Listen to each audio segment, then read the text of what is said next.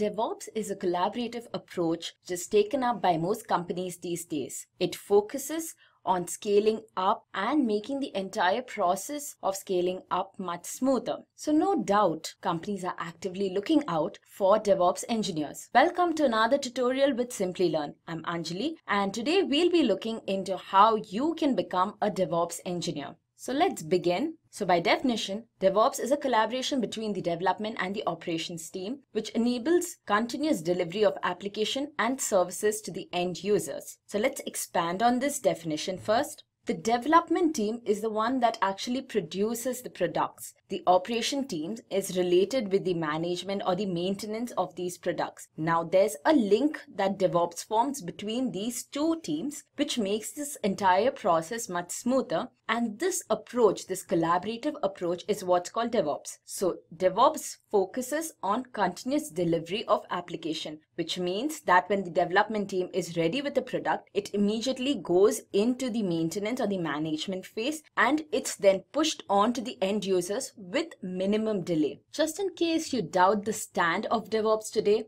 or its growth in the near future, you must know that according to the Information Week, DevOps will be in high demand for upcoming years and has no chance of slowing down. Also, according to LinkedIn, over the past few years, DevOps has increased in demand by 50%. Now that's quite a lot of growth. So clearly DevOps is a field that will be great to dive into and grow in. So before we begin how you can actually become a DevOps engineer, let's look at what we'll be going through in this video. First, we look at who is a DevOps engineer, followed by the DevOps career roadmap. We'll then look into a DevOps certification, and then finally the salary trends for a DevOps engineer. So who is a DevOps engineer? Now, a DevOps engineer is an IT professional who understands the software development lifecycle. And when I say software development lifecycle, I do not just mean the DevOps approach, but right from our waterfall model, which is our traditional software development lifecycle. And then, as you know, we moved on to the agile, and finally we reached the DevOps lifecycle. So a DevOps engineer needs to understand the whole purpose of this lifecycle, why we had to move from one model to the other, what are the shortcomings that the previous models had, and what all does DevOps make up for. Also, other than understanding this entire process, they also need to know how to use the various automation tools for developing the continuous integration and continuous deployment pipelines. So of course, your next question must be, what is the continuous integration and continuous deployment pipeline? As you can see on your right, we have an image of this pipeline. So there are various stages. So first you have your planning stage where you plan things out and write an algorithm for your product. Then it's the building stage where the algorithm actually transforms into a code and is a product which could be used. Then you have the testing stage. In the testing stage, your product is tested, all the bugs are caught, and all of this is corrected. And once all of that's done, it's then sent to the deployment stage, which means now your product is ready to be deployed. Once it's deployed, of course, a product needs continuous monitoring. This is now something new which has been introduced in the DevOps lifecycle, that although your product is out in the monitoring stage is something that the DevOps approach focuses on much more than our previous models, and for very good reason, which is that once your product is deployed into the real world, to ensure customer satisfaction, it's important that you continuously monitor the product. This way you're able to catch the bugs, fix them, and push it back to the clients and ensure that they are happy with your product and would go for it again. Now, in simple words, a DevOps engineer is expected to collaborate with the developers and the operations team to deliver high quality products within a minimum amount of time. Now, DevOps engineer as such is not a profile that you might come across very often, but of course there are a number of career paths that you can take under the DevOps engineer. But of course there are a number of career paths under a DevOps engineer. Some of these are the DevOps architect, automation engineer, software tester, integration specialist, security engineer, and release manager. Now let's look at the DevOps career roadmap. So basically, if you're looking forward to bagging that DevOps engineer job, where should you start and how should you go about it? First thing first, there are a few programming languages which go hand in hand with the DevOps tools. You need to pick up these and also know the Linux fundamentals. DevOps uses these programming languages for developing and automating software. Now, three most common languages used with the DevOps tools are Ruby, Python, and JavaScript. It is always advised that you know at least one of these. Of course, we must consider the fact that these three languages are used with completely different tools. So knowing just one of these languages does not mean that you can now work with any tool under the DevOps approach, but it does give you a good hang of at least one of them, which is more than most can say. It's also important to know the fundamentals of the Linux command line interface. Of course, this is not very unique to DevOps. Whichever career path you are choosing, Linux fundamentals is one of the most important things. Let's now discuss some of the mandatory Linux skills that a DevOps engineer should be aware of. The first is, of course, the Linux shell. Now, you must either know Bash or the kernel shell. Then the Linux commands. Now, there are a huge number of Linux commands, but the basic ones you must know no matter what are the find, grep, awk, and the set command. And finally, we have the networking commands, nslookup, which is for querying the DNS, and netstat for monitoring your connections. Our next milestone would be learning the source code management. Now, source code management is especially important when you're dealing with huge projects, so that all your codes, irrespective of the number of files you have or the number of versions of a particular code you have, everything is organized and can be easily accessible. So it's important that you're comfortable with at least one of these source code management tools. Here, the most common ones we see are Git, CVS, and Mercurial.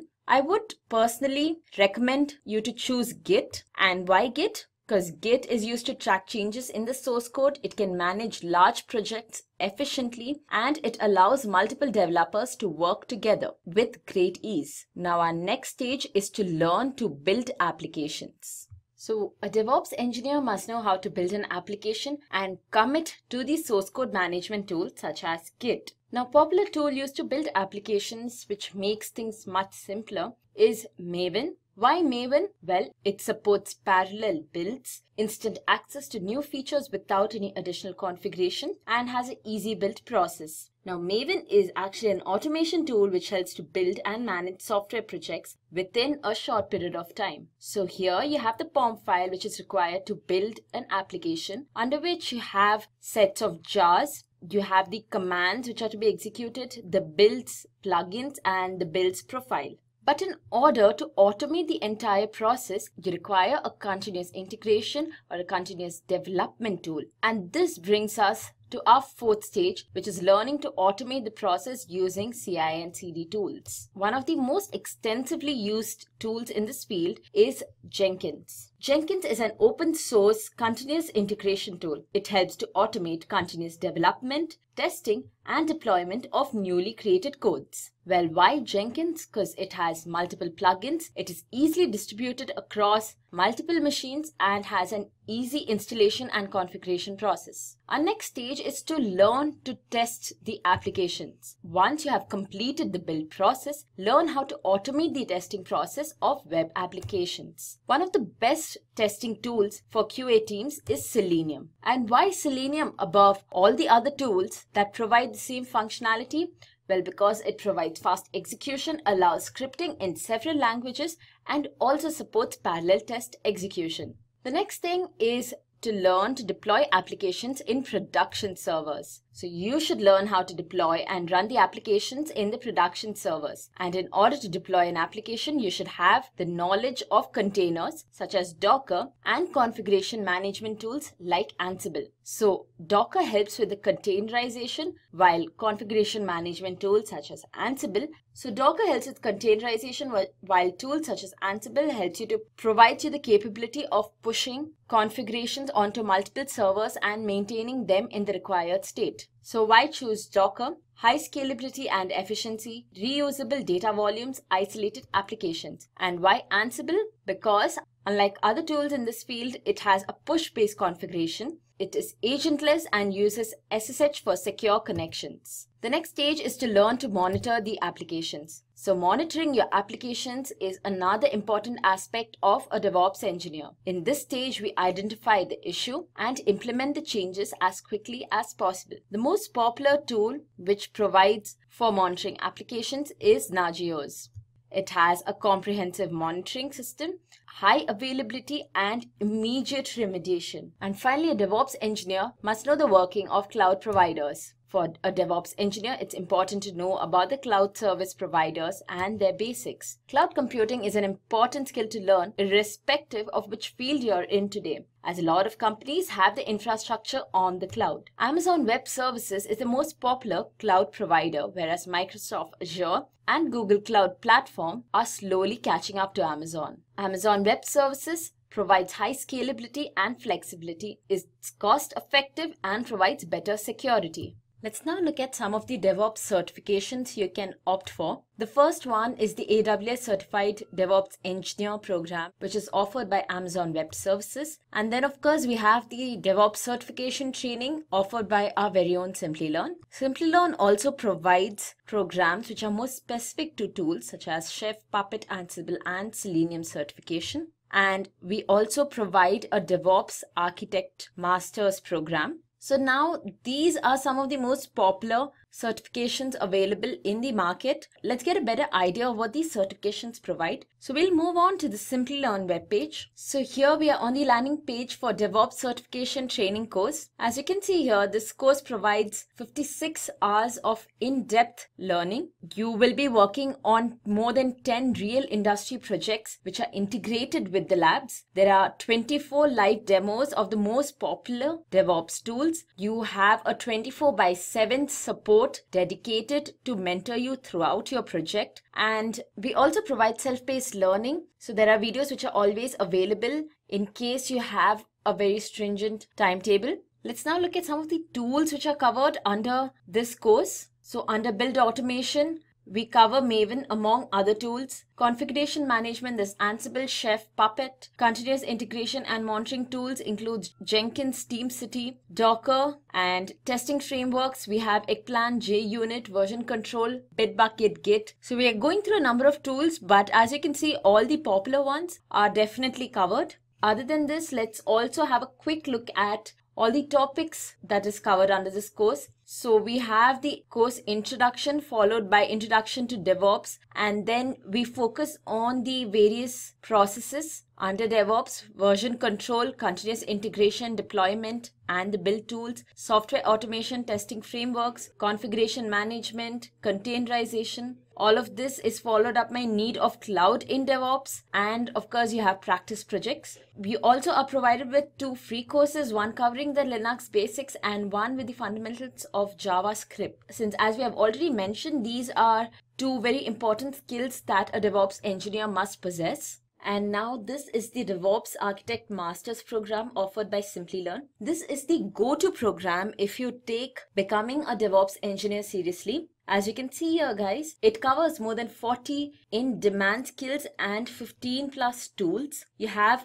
access to 120 live instructor-led online classes. You'll also be working on more than 7 real-life projects, and at the end of your entire course, you receive your master's certification. There's a well-thought-out timeline to proceed with your course, which covers instructor-led and self-paced classes, your projects, and your lab sessions. Also, some of the tools that we'll be covering under this program include Maven, Chef, Puppet, Ansible, SaltStack, TeamCity, Jenkins, Nagios, JUnit, JIT, and many more. So guys, why procrastinate anymore? Get on to Simplilearn's webpage, register yourself to a course, and get certified, get ahead. Of course, if you're taking up a career, you must know what kind of salary to expect. An average salary of a DevOps engineer in the United States is $115,666 per year. So this is the average salary. As you can see here, guys, there's a graph which shows how there's been a growth.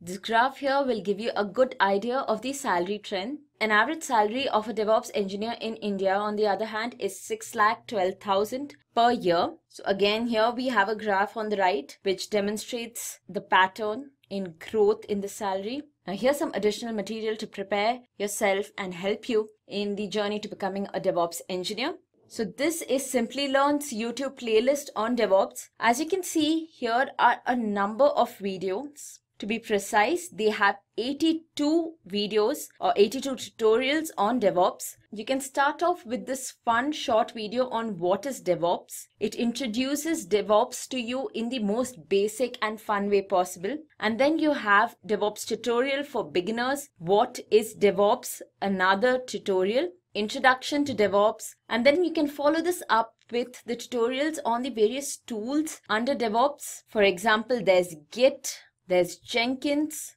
Docker, Docker Swarm, Ansible, Chef, Puppet, a comparison between the various configuration management tools. There are also DevOps interview questions, part 1 and part 2, which will help you prepare for your interviews. Why DevOps is better than Agile, or if it's the other way around. Watch this video to find out. How to create your resume for the post of a DevOps engineer, and so on. So there are a lot of videos here, guys. You can definitely go through them. Provides you with a lot of information. Not only that, before you actually take up the Simplilearn course to get a better understanding of the kind of content and the quality of content that they offer, you can come here and check out their free courses or their free tutorial videos. And with that, we come to an end of this video. I hope you all enjoyed it, and I hope it was really helpful for all those who are aspiring to become a DevOps engineer. Please hit the like button if so. Also share our video and subscribe to our channel if you haven't yet, because we have a lot more coming up for you. So thank you and see you all next time. Hi there, if you like this video, subscribe to the Simplilearn YouTube channel and click here to watch similar videos. To nerd up and get certified, click here.